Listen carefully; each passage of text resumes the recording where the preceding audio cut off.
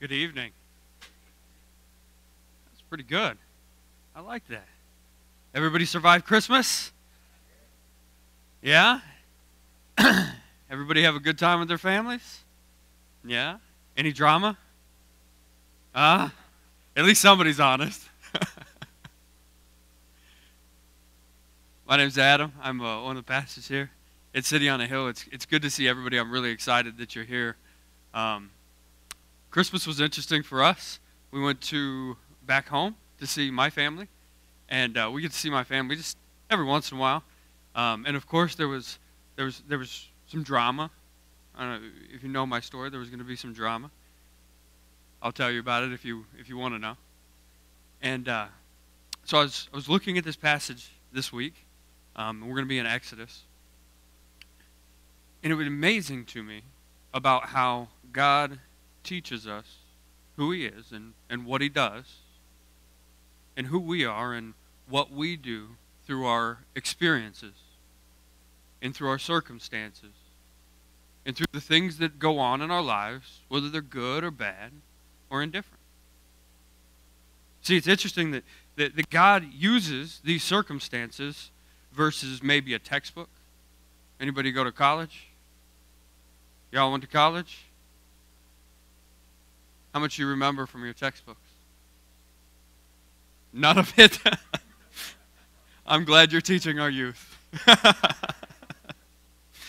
No, but the reality is when we go and we read a textbook, the majority of us maybe retain less than 30% of what we read, and that number dwindles over time. For me, it's like, minutes to, no kidding, minutes. I forget what I read all the time. But experiences are something that we can grasp a hold of. Like if you can think about all of the experiences in your life over and over again, you can recall them with great detail. But you can't recall what the textbook says. And so while I was pondering or pontificating over, there you go.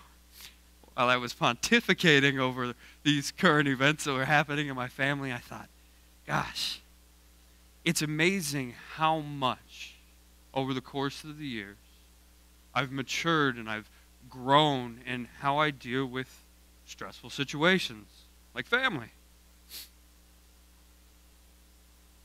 Y'all are laughing like you know. And so that's where we're going to land today in our passage is God is going to start showing His people. He's basically going to put them through the school of the hard knocks, right? Because the reality is that God has called each and every believer into a kingdom of priests. He's called each and every believer to preach the gospel to each other and to an outside world. He's called each and every believer to be a leader in the church. It's not just the person who got their PhD in theology. It's not just the one who read the majority of the books. It's not just the one with the MDiv from Covenant, although all good things. It's each and every one of you.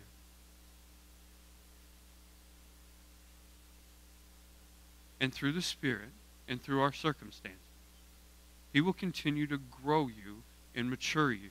The big theological word for that is sanctify. As we grow and we look more like Christ. And so we're in the book of Exodus. If you have not been with us, let me give you a recap of what's happened in Exodus. We started off with Israel, God's chosen people, and they're enslaved by Egypt. And God finally decides, Israel, you're going to come out of slavery. And we said the slavery in Egypt looks like the slavery in our time, which is sin, the bondage of sin, the slavery of sin. And so God took two gentlemen who were not worthy to do anything and said, you're going to go tell Pharaoh, who was the king of the world at that point in time, to let my people go. And how did it go for them? Pharaoh said, no, you're not taking my 1.5 million slaves. Not today. And God said, that's fine. And so we looked over these plagues, and God released all of these plagues. And Pharaoh's heart was hardened, and the Israelites were, oh, you're going to go, oh, you're not, oh, you're going to go, oh, you're not. And finally, we got to a point in which God said, fine, I will kill all of the firstborn of every family that doesn't have blood that's over their doorpost. A blood of a unblemished lamb, the blood of the perfect lamb that they had. And we talked about that. That was pushing us towards Jesus, right? That was a direct reflection to Jesus, who died on the cross completely unblemished. Because all of the story has to do with Jesus. And then we talked about how the Israelites finally get to go. And they take off, and they're going off, and they're finally free from their slavery. And they get to the Red Sea, and they turn around, and Pharaoh and his armies are coming to get them. It's like the climax of the story. They finally get away, and they're heading out, and they're going to God's promised land. And then all of a sudden, they hit the Red Sea. Where are we going to go? Right or left? We can't figure it out. Pharaoh's behind us. And you got some cats that are like, hey, maybe we should fight them. 1.5 million peasants that have no training, no formal skills, and no weapons against the world's greatest army. Or maybe we can swim across the Red Sea. Neither one of those options look too good to me. Amen? Tim might be able to swim across the Red Sea. That's it. And so God says, that's fine. I will open up the Red Sea. And so he opened up the Red Sea, and Israel walks through, and Pharaoh's army chases, and what happens? Bam, Red Sea closes on them, and the Israelites are looking at them, going, there's a lot of dead bodies here, but we're safe. Because God provides for his people. Which leads us to our big idea. And this is the framework that I want to look at this passage through today. God uses circumstances and experiences to show his glory and reveal to our hearts that he not only loves us, but provides for us in times of abundance and in times of need.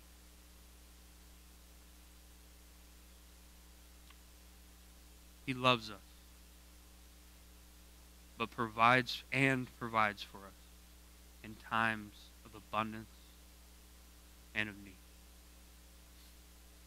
So we'll start Exodus chapter 15, verse 22. If you want to pull out your Bibles, it's a rather long passage like it has been in all of Exodus.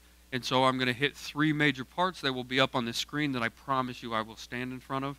But this one you can read. Or you can try to follow along in your Bibles. Some of you from the Baptist background will be able to catch up. Amen? I'm not Baptist, so I still don't get the joke, but I'm guessing there was some sort of like, what's that? Oh, they're all ahead? Sword drills. Yeah, sword drills. We'll work on that. I don't know. All right, verse 22. God speaking through the letter of Moses while Moses is working it out. Then Moses made Israel set out from the Red Sea, and they went into the wilderness of Shur. They went 3 days into the wilderness and found no water. And when they came to Marah, they could not drink the water of Marah because it was bitter, and therefore it was named Marah. Slightly repetitive. And the people grumbled against Moses, saying, "What shall we drink?" And he cried to the Lord, and the Lord showed him a log. And he threw it into the water, and the water became sweet. There the Lord made for them a statute and a rule. And there he tested them, saying, "If you will diligently listen to the voice of the Lord your God, and do what is right in his eyes, and give ear to his commandments, and keep all of his statutes, I will put none of the diseases that you put on Egypt, for I am the Lord your healer." Then they came to Elim, where there were 12 springs of water and 70 palm trees. and they were encamped there by the water. So school of the hard knocks, this is the first test that God gives his people. They walk out into the barren desert. Let's get our minds wrapped around this. And they go 3 days and no water, and they start to get a little bit bitter. Now, when I first started reading this, I was like, y'all are some chumps, man. God just opened up the Red Sea.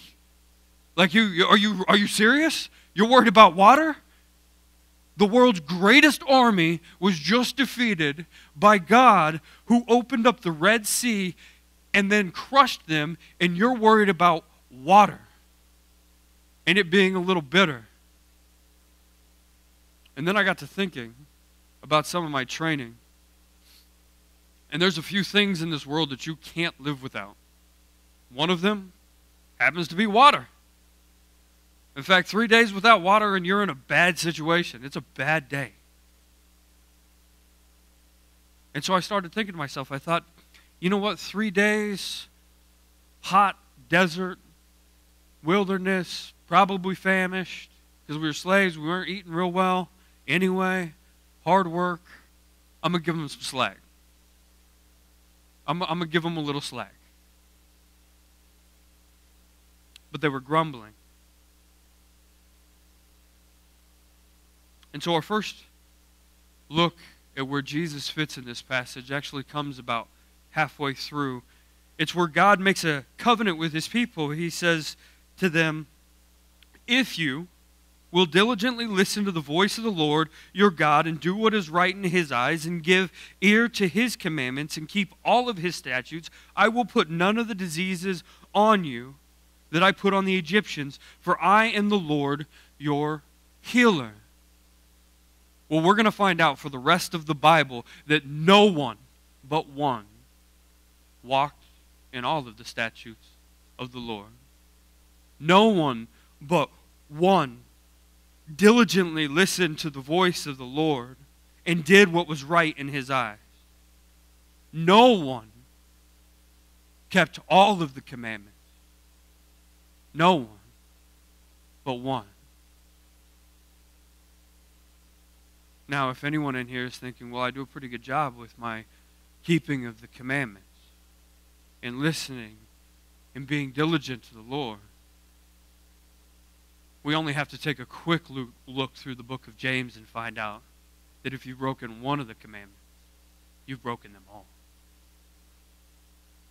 It's sobering. It's sobering to think that there's a covenant here in which God says, if you do this diligently and if you do these things, then I am not going to put on the diseases of you that I did on the Egyptians. Were rough, right? There was gnats and frogs. Who wants gnats and frogs? And the locusts. Nobody wants locusts covering them. Pure darkness. And the death of the great destroyer that came. But there was one who did it. Jesus. And so today, church, if you're in the desert, or if you're feeling abundant, if you're here today, I want you to hear this. That God is a great God of healing. That he provides for his people. He provided his Son so that we wouldn't be judged on this covenant. That we would be judged on the new covenant, the covenant in which Jesus got on the cross. He died. His righteousness was relayed to us. And this water thing is going to become important here shortly. And then chapter 16 as we continue on. And they set out from Elim, and all of the congregation of the people of Israel came into the wilderness of Sin.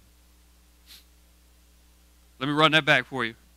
All of the congregation and the people of Israel, that's us as believers today, just in case we think that some of these points up into the New Testament and points to us are just made up, came to the wilderness of Sin. which is between Elam and Sinai, on the 15th day of the second month, for they departed from the land of Egypt. So we've got some history there. And the whole congregation of the people of Israel grumbled against Moses and Aaron in the wilderness. So God frees them from Egypt. He shows them that He is God. He continually shows not only them, but everyone that's there. And what do? Grumble, grumble, grumble. Grumble, grumble, grumble, like Oscar the Grouch. Nothing's good enough. I want you to run this back.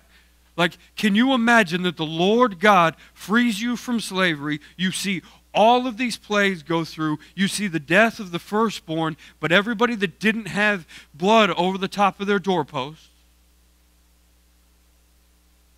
Then you walk out of slavery knowing you're getting chased by a massive army into the Red Sea, in which it's opened and then collapsed on that massive army. God provides you some water that's not bitter, and you already start grumbling. I gave you a pass on the first test. This next test doesn't work. It's come on. And so they grumble against Moses and Aaron in the wilderness, and the people of Israel said to them, Would that we had died by the hand of the Lord in the land of Egypt, when we sat by meat pots and ate bread to be full. For you have brought us into this wilderness to kill this whole assembly with hunger. Verse 4. And then the Lord said to Moses, Behold, I am about to rain bread from heaven for you. And the people shall go out and gather a day's portion every day, that I may test them, whether they will walk out in my law or not. And on the sixth day, when they prepare what they bring in, it will be twice as much as they gather daily.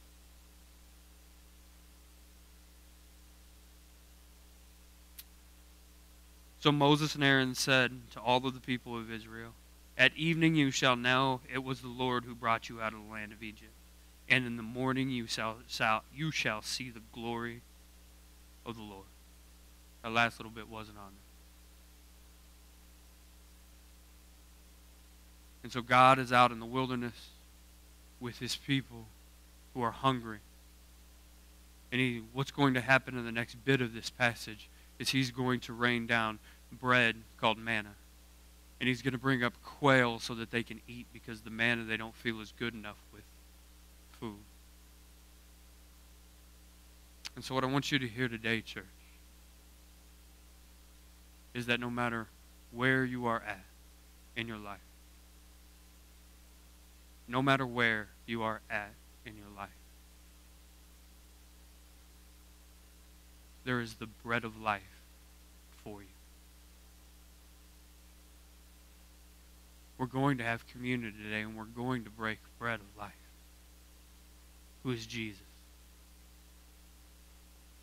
There is nothing, there is no wilderness, there is no stranglehold, there is nothing in your life that you will go hungry for when you come to the table of Jesus.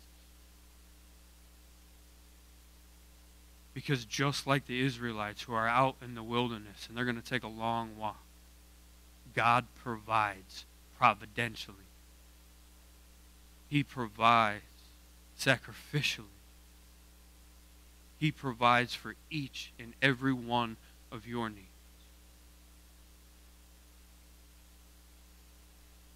But ultimately, we have to recognize that there's a reliance on Him. Because if you notice in the story, it wasn't like the Israelites were out there and going and gathering all of this food. No, they're in their desert. There's no food. They're not going out to make their own bread. There is no bread. They're not going out to do anything. There is nothing in their lives that they can do that is going to bring them out of the wilderness or out of the bondages of sin. Nothing. Yet God provides them manna from heaven. And so if we take a look back into our time today, what did God provide for us? What was the bread? was Jesus. Because just like we heard in that very first story, there was nothing that we could have done to save ourselves.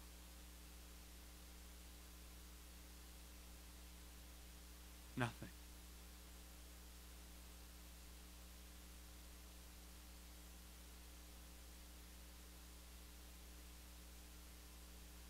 God is taking us through the school of the hard knocks. He's showing us ultimately that He is Lord, and we are not. And in a day and an age where the world will tell us that you can do more, and you can do great things, and you can pull yourself up by the bootstraps, and you can be the person that everybody looks to, and your identity is in the things that you do and the things that you have. We just got out of a Christmas season in which we spend millions and millions of dollars. $40 billion is what was spent on Christmas to find something that satisfies us over and over and over again. We go to whatever we can, whether it's our jobs, whether it's our family, whether it's the gifts that we give, whether it's the gifts that we receive. It's whatever the thing is, there is nothing that will satisfy except one. Jesus.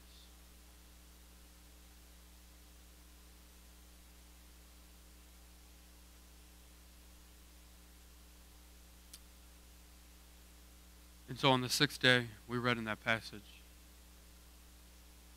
that ultimately they were to gather 2 helpings of what they had. And the reason for that was Sabbath. Now the Sabbath was a day that was set apart for God. It was a day in which you did no work, that you rested fully in Jesus. Now I got to be honest, church. I was talking to a friend of mine the other day, and they said they didn't Sabbath real well. And I thought to myself, oh man, I don't really Sabbath all that well either. Like really, I don't Sabbath all that well. I like to work. One of my things. In fact, it's so bad that this week I haven't had to go to work because my boss told me that he didn't want to see my face because I had 18 days of PTO time that I hadn't used. Just to give you a kind of an example of that. And so I started to think about it, started to process, like, why is it that I think that I have to continually do all of this work? Why am I so driven to this? And part of it is just I'm passionate about things. If anybody knows me, if I'm passionate about it, like I'm 100% about it. If I'm not passionate about it, I'm not 100% about it, or 0%. Real talk. But part of it is because ultimately I feel like I have to prove myself. If I'm honest, let me be honest. Ultimately, I feel like if I'm not going to do it, then who's going to do it? If I'm not going to work, then it's not going to get done. So the reality is my lack of Sabbath is because I want to be God. I want to be in control. I want to be the one that's looked at. I want the praise and I want the glory. And so it was a massive heart check. That I'm reading through this scripture and I'm blasting the Israelites in my head. Like, you dummies. Like, here's the God that's opened up the Red Sea and freed you from the bondage of slavery and has done all of these things. And then when you start to think about it and you start to walk that back through your lives, you start to think, who's the dummy? Because the reality is I know the rest of the story. I know that I've been saved. I know there's one that's going to providentially provide for me. I know that there's a Lord in heaven. I know that Jesus died for my sins. I know that God loves His people and He's always there. I know that I don't have to be God. I know I've been given a new identity with a new family. I know all of these things. And yet how quickly do I turn to me being God? Because ultimately that's the heart check with our friends, the Israelites. They're grumbling and they're irritated about this whole thing. And they want to go back into slavery because at least they were working and they had some control of what they were getting. And that's the ruthless cycle of sin. Sin tells you from the very beginning that you can be like God. Little snake tells Eve, right? You can be like God. Just disobey God's commandments. Just disobey God's rules. Eat of the fruit.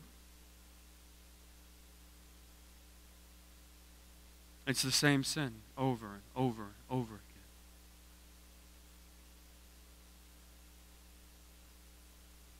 And so what I want us to do today, church, as a congregation, is start to think about those little things in our lives which God has commanded, like the Sabbath. And mull over those little things in which we're not faithful. Where we've let it slip. Where the gospel is not prevalent in those hearts. And then I encourage you to share it with somebody. I know every sermon I pretty much share some sort of repentance. It doesn't have to be you. But find somebody. Share it with the community so that you've got somebody to check you down. Hey, you're slipping a little bit here. Let me speak the gospel into your life.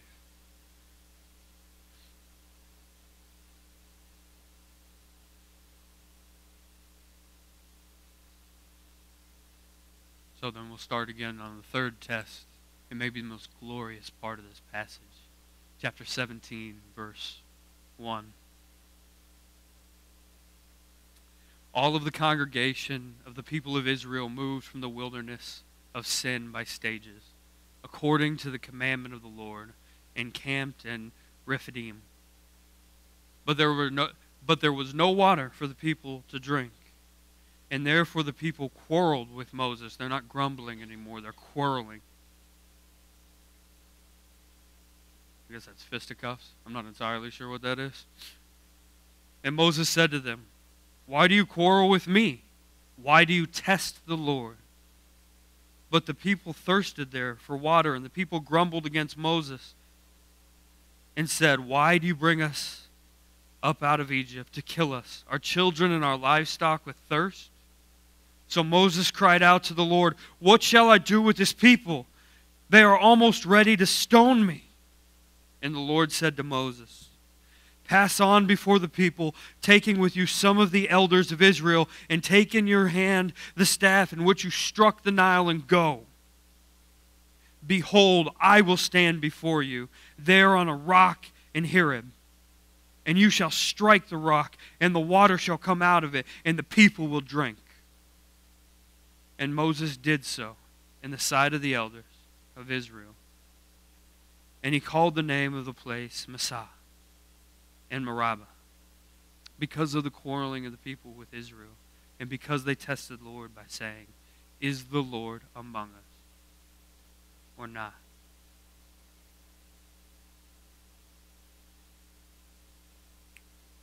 So it should be pretty apparent to us today that water is vastly important in the desert, and it's vastly important today. Y'all drank your 8 cups of water today? I'm guessing that's a no. Most people are like, "No? What are you talking about?" Yeah? Good. I noticed that coffee and tea are also considered water, so I got plenty in my 8 cups. I'm letting you know. Real talk. Come on. So we get this water, and we need it. Calm down. We get this water, and we need it. It's important. And so there's an interesting point here that I want to make. In Egypt, when we were talking about all of the plagues, one thing that Tim mentioned in his sermon, which was true, is that one thing was true. The one thing. Which was true is each one of those plagues was literally a throat chop into an Egyptian god. Each one of them was pointed at an Egyptian god, and all of them were pointed at the Nile, because the Nile was the source of life for all of Egypt. If you think about it, in the desert, you have to have water for livestock. You have to have water for all of your fields and all of the people and all of those things. If that dries up, it's a bad day. I mean, it's a really bad day. In fact, Baal, if you continue on, was this god that continually gets worshipped over and over and over in the Old Testament. And Baal was the one that would appropriately control whether the rain came down or not. And God mocks him over and over again in some of the most prolific ways. So water's important. And there's some tie in between God and water. And so in this passage, God tells Moses, look, these quarreling dudes, they're going to stone you, that's fine. Take that same staff which you struck the water. And what happened to that water? It turned to blood. That's right. That same staff that he struck the water turned the Nile into blood. It was one of the plagues. It was one of the more gruesome things that God did. Like that's a lot of water and that's a lot of blood. And he uses that same imagery in this passage and says, that's fine. I want you to go strike this rock. And out comes the water. But that rock wasn't just an ordinary rock. Was it? No. That rock was a foreshadow of one who was going to be struck. Because out of the rock sprang a lifeline. And we see those same words echoed when Jesus at the well with the Samaritan woman, right? He says, I am the water. Whoever drinks of me will never be thirsty again. I am the wellspring of life. I am the rock that was going to be struck. I am the one that's going to be hit, and I am going to be the one that gets taken on the cross. I am the one. And out of the water that comes from me will be life, and you will be covered, and your iniquities will be covered, and your life will be mine. The Egyptians didn't see it, and the Israelites see it, but we know the story. We know the story of where our life comes from because we can go to the sources of water that are in Egypt, and we can go to the sources of water that are of this world, and for a second they will give us a momentary pleasure. They will give us momentary feeling of life. It feels good to get a little bit of the sinful things in our lives, but what happens is we have to keep going back to them because they don't fulfill us. They won't bring us everlasting, eternal joy. What they give us is more and more debt of sin because we continually go after them and we turn to them as if they're gods, if they're going to give us our life. That's why massive amounts of people in America are chasing the American dream, which is a bust. You can't crawl your way to the top. And when you get to the top, there's always someone up higher than you. It's a reality. If your identity is in your work and you get fired, what happens? It's done. There goes your identity. If your identity is in a sports team, guess what? They're going to go through a losing patch. I'm a Huskers fan. It's been like 20 years.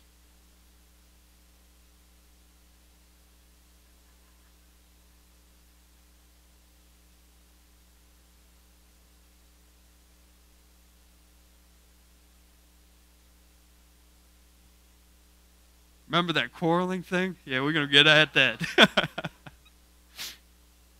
But there's a reality, right? There is a reality that we will continue to go these things and we will look for them in pleasure. And that is what's going to ultimately define us and identify us. And when it goes away and when it ultimately doesn't fulfill our needs, we will turn and we will hate it. It's why our marriages get broken. It's why there's brokenness with our kids. It's why job satisfaction is so absolutely important. It's why we have so many people living in depression. It's cascading. And let me tell you a secret. It's sobering when you go back and you look at that whole Sabbath thing that I talked about earlier, and you start to think about this. You start to go, wow, if tomorrow I walk in and my boss says, hey, Adam, I'm sorry, but we don't need you anymore, where am I going to turn? Am I going to turn to the one who gives me life? Am I going to turn to the one who providentially has provided for his people over and over and over again? Am I going to look to the cross and say, Jesus, I'm no longer just this, whatever my job title is this week? It's only a joke because it changes about once a month. Or am I going to look to the one who has given me an identity, who has given me a family, who has written eternity on my heart?